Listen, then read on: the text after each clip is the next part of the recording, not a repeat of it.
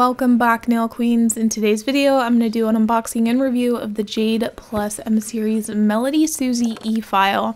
They sent this to me for me to unbox and review and show you guys, test it out, all the things. So I'm excited to do that. This little thing is tiny but mighty. I actually like that it's small, like the size of my palm, which is really neat and different from other e-files I've had in the past. Also, I am sick right now, so if my voice sounds a little off, you might be hearing my throat lozenge right now. I'm so close to my wedding and I cannot be sick for this. Oh my goodness. But anyways, back to the review. It comes with your standard e-file bits, but it also came with an extra one. Look at this one. This, I already put it in the handle. So it is a standard, I believe, medium grit ceramic drill bit. It also came with a little handle rest, so if I wanted to put this handpiece somewhere, I could just rest it on here instead of having it on my nail surface. But it also has a little handpiece rest clipped onto the side of it. It also came with this gritty, hunky, little chunky guy.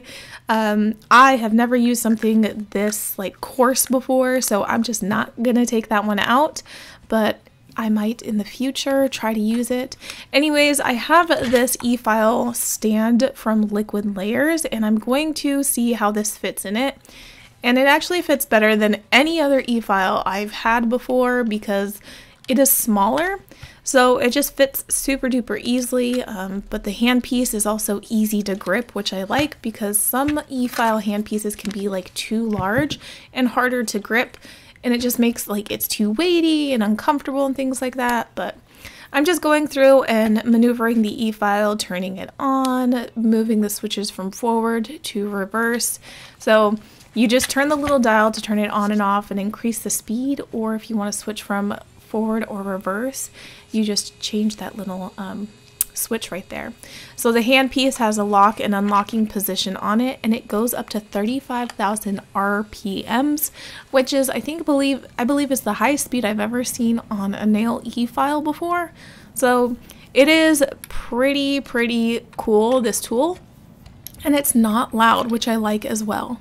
So what better way to do a thorough first impressions and review than putting this to work?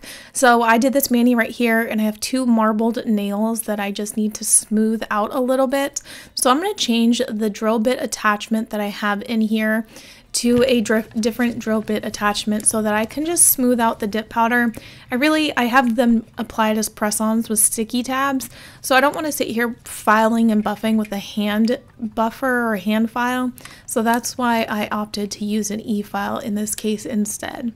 So I'm putting the speed to about 11,000 RPMs and I'm putting it in the forward position. I'll move it out of the way so I have some space and the dust doesn't fly on top of the e-file.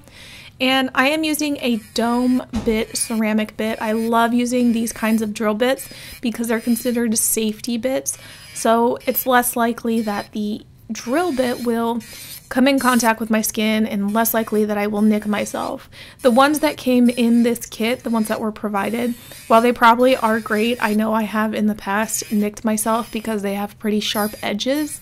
So if you're not familiar with using an e-file, I highly recommend getting dome bit drill bits just to make sure that you are less likely to hurt yourself when using an e-file. So far it's moving pretty well. There's no friction, there's no pausing or stopping at 11,000 RPMs. I don't apply a lot of pressure with my drill bit on my nail enhancement. But so I just wanted to show you guys that. And if you listen to the sound of the audio of the e-file, you can tell it's not going very loud, it's not disruptive, it's not annoying, so I really appreciate that.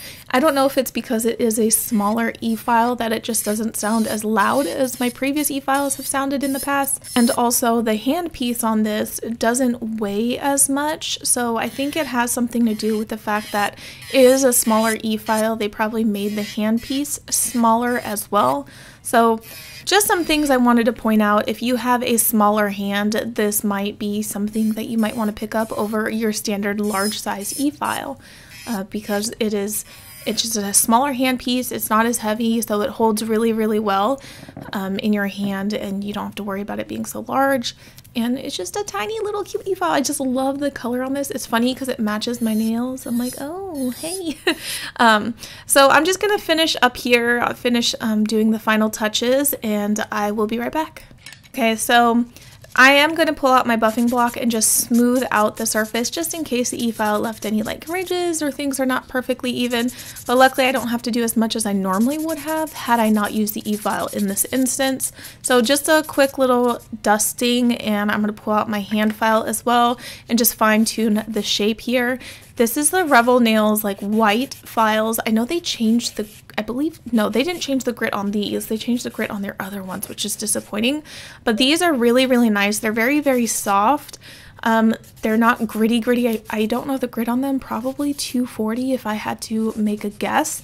So I really like these hand files if I need to do some fine touches and tuning, but I don't want to literally take off a lot of product. But all in all, I think this e-file has worked great and served its purpose, and I love the color and how small and compact it is and how it works still with my e-file stand.